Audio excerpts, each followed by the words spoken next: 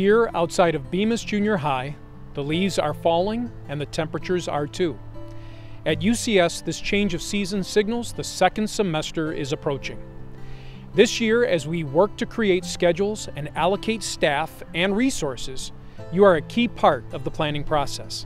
At the beginning of the school year, we ask you to select between two enrollment options for your student: remote in-person or the UCS Virtual Academy. Now is the time for you to make that selection again. We need to know if you prefer your student to remain in their current enrollment choice or if you would like to make a change.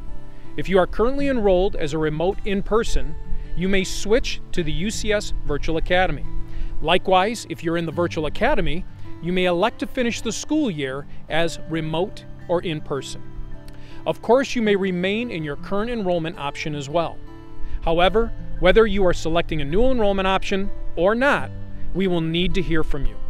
Enrollment changes begin on Monday, January 4th, the first day of the second semester. Your choice will remain in effect until the end of the school year. Discuss which option best works for your family. Whatever your choice is, know that your student will be taught by qualified UCS teachers with curriculum that is parallel across the two enrollment options. To meet planning deadlines, we will need your decision by the end of the day on November 15th. All families must reaffirm their enrollment choice by completing the survey. Visit our website 24/7 for frequently asked and answered questions.